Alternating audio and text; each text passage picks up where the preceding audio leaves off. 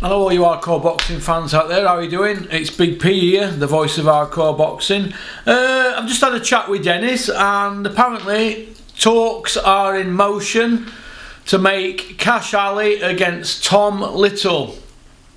So it's all looking good for Kash Ali on his quest to win a British title. So I don't think that'll be for a British title because the bar's still got it, but it's a good fight, and Tom Little likes to tear up and he's a very capable fighter, and it's a fight I want to see. So Tom Little, if you're watching, get your people to say yes to the fight and let's get it on!